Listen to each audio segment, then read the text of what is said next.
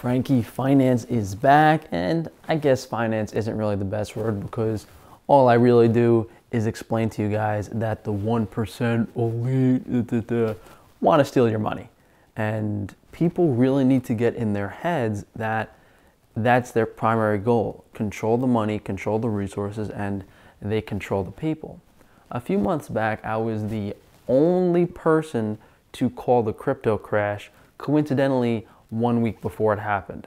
Literally 1 week before Bitcoin tanked from 60,000 to 35,000, and not only Bitcoin, all of those other cryptocurrencies also took a dump. Did that crash steer so many people away from crypto that they need a new gimmick? Or is it the constant mention of cyber attacks and power grid shutdowns?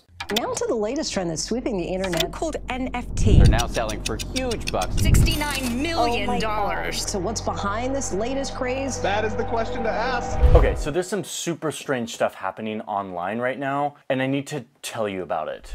First, look at this tweet. The first tweet ever tweeted in the history of Twitter. The tweet was by Jack Dorsey. I'm one of the co-founders of Twitter. And this tweet was somehow just purchased for $2,915,835.47.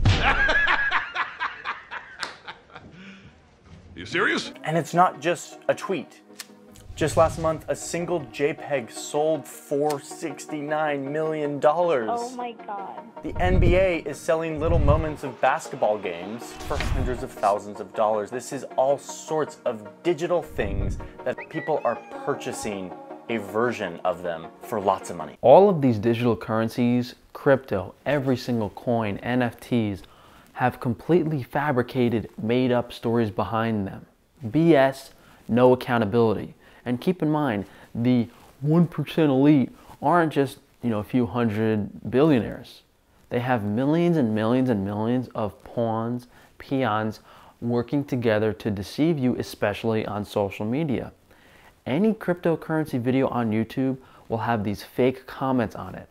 Bots shilling for crypto, trying to convince you to invest, and then as soon as enough average dummies put their money into that investment, they cash out and tank it. And one overlooming thing is that even a word, overlooming? The New World Order government coin. What's going to happen?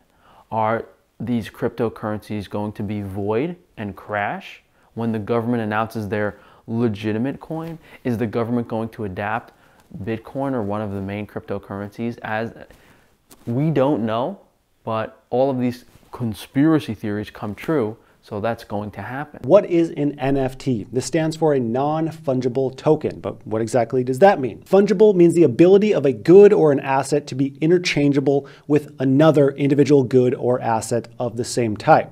So an asset that is fungible is the best kind of asset to use in commerce. The prime example of a fungible asset is cash. If someone gave you a $100 bill and you gave them back 5 20s, no one loses, no one gains anything because cash is fungible. The same thing would be true if you gave me an ounce of gold and I gave you back a different ounce of gold. They're both worth the same. They are interchangeable for one another. Now, a non-fungible asset is one that cannot be substituted identically for another asset. So if me and you were to trade cars, even if the car was the same model and year, it would not be fungible because one of us could have a manufacturer defect, or maybe yours rides a little bit better, but the gas in your car, that would be fungible because it's interchangeable. Other more traditional non-fungible assets include real estate, artwork, and now encrypted digital tokens, aka NFTs. Now the word token in the case of non-fungible tokens refers to a digital certificate stored on a blockchain in the exact same way that your favorite cryptocurrency is stored on a public ledger. So an NFT is a digital asset that can't be substituted for any other digital asset, and it's publicly verifiable. Now you might be thinking, why would I pay $100 or $1 million for something that I could literally just screenshot and have for free in my phone? And that's a great question. I'm not saying you can't make money trading crypto or stocks, but for someone to make money on these currency exchanges, someone else has to lose money.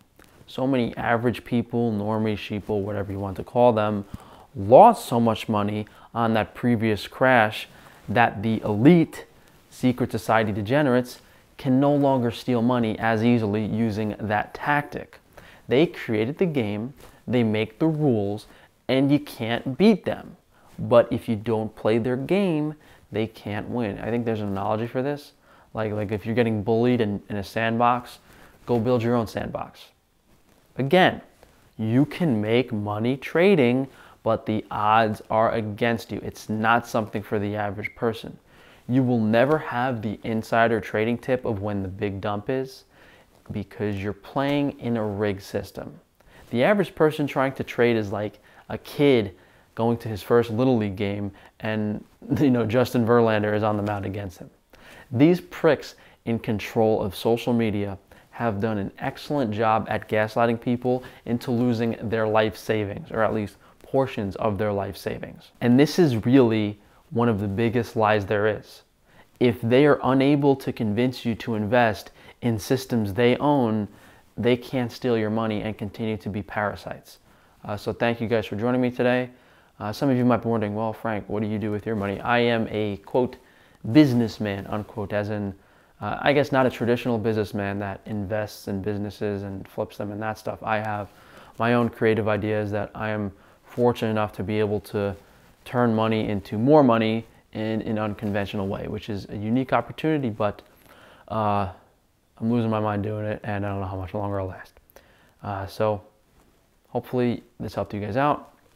You can go to frankjstefano.com to support me through all of my businesses. If you can leave a comment down below if you have any insight, any questions, like the video, subscribe so that YouTube can unsubscribe you next week, and be sure to check that notification bell so they don't notify you of my videos. Thanks again, guys, and I'll see you for tomorrow.